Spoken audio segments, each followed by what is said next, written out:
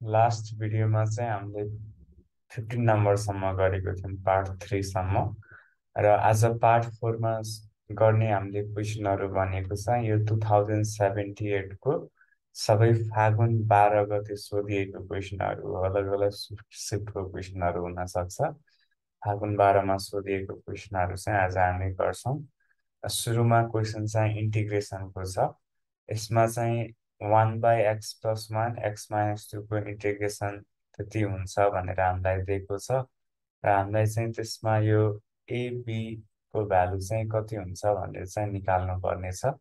यसले यस्तो फर्मको इन्टिग्रेसन गर्नको लागि dx/x+1 x-2 यो फर्मको इन्टिग्रेसन गर्नको लागि हामीले सुरुमा यसलाई चाहिँ स्प्लिट गर्नुपर्ने हुन्छ, पार्शियल फ्र्याक्सन पनि भन्छौँ हामी। यता लेखौँ x+1 र अर्को लेखौँ 1/x-2 x-2। अब हामीले यो दुईटा कुराहरूलाई चाहिँ यसरी राख्नु पर्यो कि हामीलाई चाहिएको कुरा होस्। माथि चाहिँ हामीलाई 1 मात्रै चाहिएको छ, dx छ अलरेडी छ, हामीलाई माथि चाहिएको चाहिँ 1 मात्रै छ। स्प्लिट कसरी गर्नु पर्यो भन्दा एलसिएम लगिसकेपछि त x-2 यता जान्छ, x+1 यता जान्छ। मलाई त x चाहिएकै छैन माथि, त्यसरी त्यो x लाई हटाउनको लागि माइनस भनेर राख्नु पर्यो। अब यदि यो केसमा हामीले एलसिएम लिने हो भने त कति हुन्छ, x+1 x-2 अनि यता चाहिँ x-2 हुने भयो माइनस x+1 हुने भयो। यो x चाहिँ क्यान्सल आउट हुन्छ, -3 चाहिँ माथि बाँकी भइरहेको छ। तर मलाई -3 त माथि चाहिएको छैन, माथि त 1 मात्रै चाहिएको छ। त्यसैले त्यसलाई ब्यालेन्स गर्नको लागि चाहिँ हामीले यसरी राख्यौँ। अब यसको चाहिँ हामीले इन्टिग्रेसन गर्नु पर्यो। इन्टिग्रेसन गर्नु पर्यो, यसलाई यसरी ब्र्याकेटमा राख्यौँ। अब यति गरिसकेपछि हाम्रो एउटा पेयर कति भयो भन्दा -1/3 x+1 dx र अर्को चाहिँ हाम्रो प्लस माइनस माइनस मल्टिप्लाई गर्दा प्लस 1/3 x-2 अनि dx भयो। अब ln x को डेरिभेटिभ हो 1/x, त्यसैले 1/x को इन्टिग्रेसन हुन्छ ln x प्लस c। त्यसैले यो -1/3 त कन्स्ट्यान्ट हो, -1/3 कन्स्ट्यान्ट भयो, बाहिर आयो। अनि 1/x+1 को इन्टिग्रेसन चाहिँ ln x+1 हुने भयो। त्यसै गरी उतातिर 1/3 हाम्रो कन्स्ट्यान्ट भयो, 1/3 कन्स्ट्यान्ट भइसकेपछि 1/x-2 को इन्टिग्रेसन चाहिँ 1/3 कन्स्ट्यान्ट भयो, बाहिर आयो। अनि 1/x-2 को integration ln x-2 plus constant of integration. जुन इन्टिग्रेसन हामीले निकाल्यौँ यसलाई चाहिँ दिएको कुरासँग कम्पेयर गर्नु पर्यो। हामीलाई चाहिँ अगाडि a ln x+1 थियो अनि त्यसपछि b ln x-2 भनेर चाहिँ क्वेसनमा दिएको छ। ए र b को भ्यालु आयो, a को भ्यालु आयो -1/3, b को भ्यालु आयो 1/3। अनि क्वेसनमा चाहिँ अलग अलग कन्डिसन दिएको छ। हामीले हेर्दा चाहिँ a प्लस b को सम गर्दा 0 छ, त्यसैले यसको राइट एन्सर चाहिँ अप्सन ए भयो।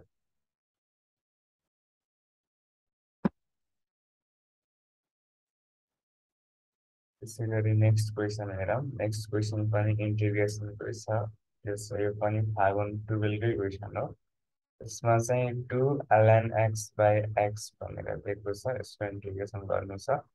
अब ln x को डेरिभेटिभ हो 1/x, त्यसैले हामीले late t equals to ln x भनेर मान्यौँ भने हामीले dt भनेको चाहिँ 1/x dx हुने भयो। त्यसैले इन्टिग्रेसन यो 2 त कन्स्ट्यान्ट हो, बाहिर राख्न मिल्छ। ln x लाई हामीले t मान्यौँ र 1/x dx लाई चाहिँ हामीले dt भनेर लेख्न मिल्यो। अनि यो भनेको 2 t को इन्टिग्रेसन t²/2 प्लस c, 2 र 2 क्यान्सल आउट भयो। अनि t चाहिँ हामीले ln x लाई मानेको हो, त्यसैले ln x को होल स्क्वायर प्लस c भनेर चाहिँ हाम्रो एन्सर आयो। त्यो चाहिँ अप्सन सी मा छ। अनि यसलाई चाहिँ डाइरेक्टली हामीले यसरी हेर्दा पनि हुन्छ। जस्तै कुनै पनि हाम्रो यहाँ फङ्सन छ, त्यसको पावर समथिङ छ र साइडमा त्यसको डेरिभेटिभ छ भने यसलाई चाहिँ हामीले सिधै यो फङ्सनको पावर चाहिँ n+1 गर्ने अनि त्यो n+1ले चाहिँ डिभाइड गर्ने। यो मैले पहिले पनि भनेको थिएँ पहिलेको भिडियोमा। यहाँ हेरौँ त ln x को डेरिभेटिभ साइडमा छ, त्यसले सिधै टु त कन्स्ट्यान्ट हो बाहिर आइहाल्छ।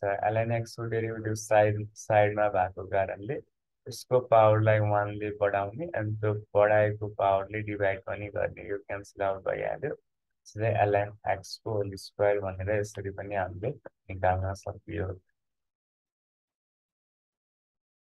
त्यसपछि नेक्स्ट क्वेसन हेरौँ। 18 मा चाहिँ हामीलाई sin x minus cos x को मिनिमम भ्यालु कति भनेर ट्रिग्नोमेट्री भनेर सोधिएको छ।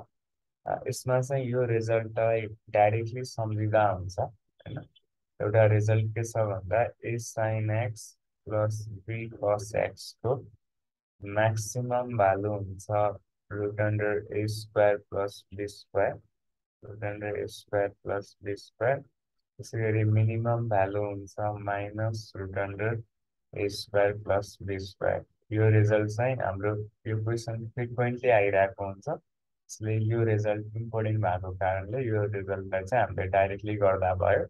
होइन भने डेरिभेटिभ गरेर अथवा अरू तरिकाले पनि यो किन यति हुन्छ भन्ने चाहिँ निकाल्न सकिन्छ। अहिले चाहिँ हामीले त्यो गर्न खोजेनौँ, सिधै यो चाहिँ अप्लाई गर्छौँ। क्वेसनमा हामीलाई मिनिमम भ्यालु सोधिएको छ। मिनिमम भ्यालु भनेको माइनस रुट अन्डर ए को ठाउँमा हाम्रो अहिले 1 छ, बी को ठाउँमा -1 छ।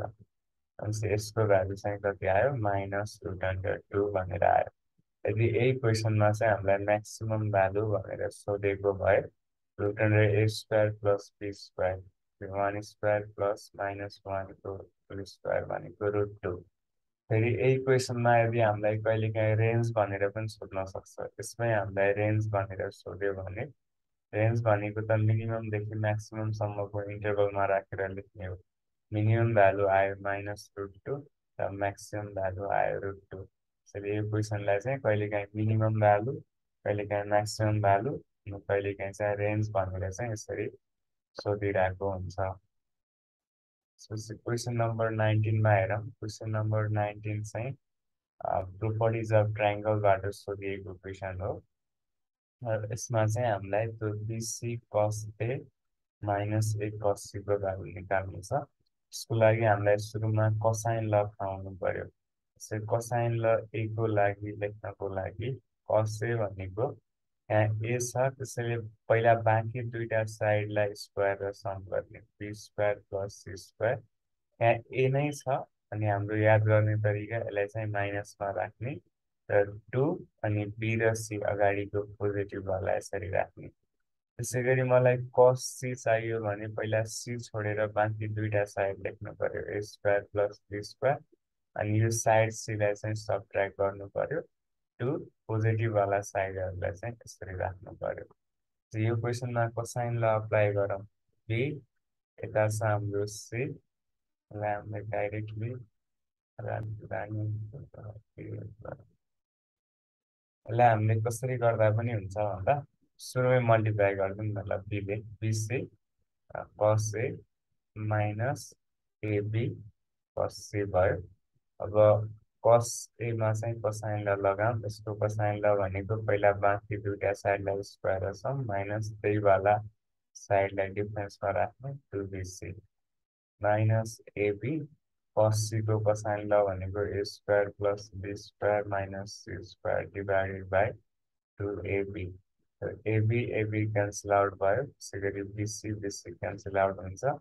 तल चाहिँ हाम्रो आउँछ एलसिएम 2 अनि माथि हाम्रो बी स्क्वायर चाहिँ क्यान्सल आउट हुन्छ, बी स्क्वायर अनि यो minus be square cancel out हुन्छ। अनि यता आउँछ 2c square, 2c square minus 2a square भनेर आउँछ। यो 2 लाई कमन लगेर हामीले क्यान्सल आउट गऱ्यौँ भने यसको भ्यालु आउँछ c square minus a square. त्यसैले यो क्वेसनको राइट एन्सर चाहिँ अप्सन सी भयो।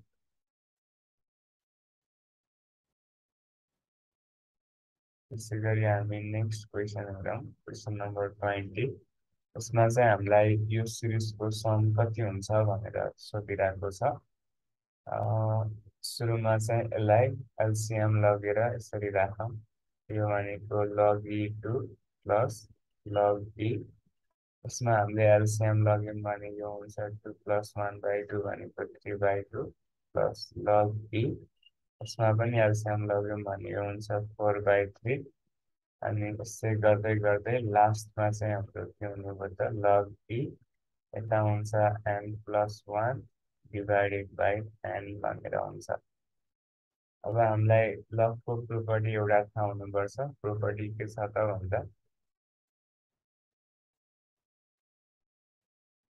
लग A M plus log an छ भने यदि बेस चाहिँ सेम हुनु पर्यो दुइटैको बेस सेम हुनु पर्यो र त्यो सममा छ भने यसलाई चाहिँ हामीले भित्रको कुरालाई चाहिँ मल्टिप्लाईमा यसरी राख्न मिल्छ त्यसै गरी यो क्वेसनमा त हाम्रो सबैको बेसहरू सेम छ नि सबैको बेस के छ र सबै सममा भएको कारणले चाहिँ यो प्रोपर्टी लगाऊ यो लग ई 2 × 3/2 भयो टाइम्स 4/3 अनि यस्तो गर्दै गर्दै हाम्रो लास्टमा चाहिँ n+1 डिभाइडेड बाई n भनेर छ अब यता छ 2 यता 3/2 यता 4/3 छ माथिको कुरा चाहिँ एक एकले बढिरहेको छ भनेपछि यता पक्कै पनि 5 होला तलको कुरा पनि 1 ले बढिरहेको छ यता होला 4 त्यसै गरी यो 5 भन्दा एक कम यता 4 हुनु पर्यो त्यसैले n+1 भन्दा एक कम भनेको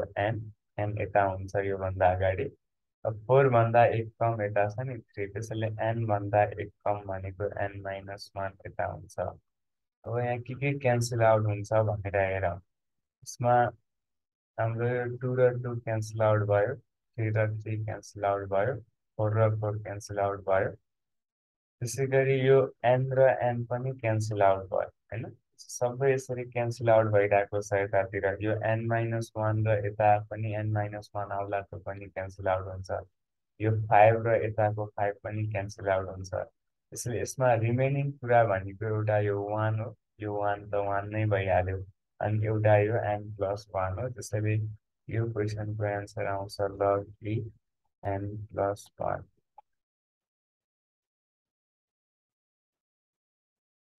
अनि यस्तै टाइपको क्वेसन 2074मा पनि सोधिएको थियो सो 2074मा चाहिँ कस्तो थियो भन्दा लग ई 2 प्लस लग ई 1+1/2 प्लस लग ई 1+1/3 अनि लास्टको कुरा मात्रै यसमा फरक थियो यसमा चाहिँ लग ई 1+1 यसमा चाहिँ n+1 भनेर थियो +1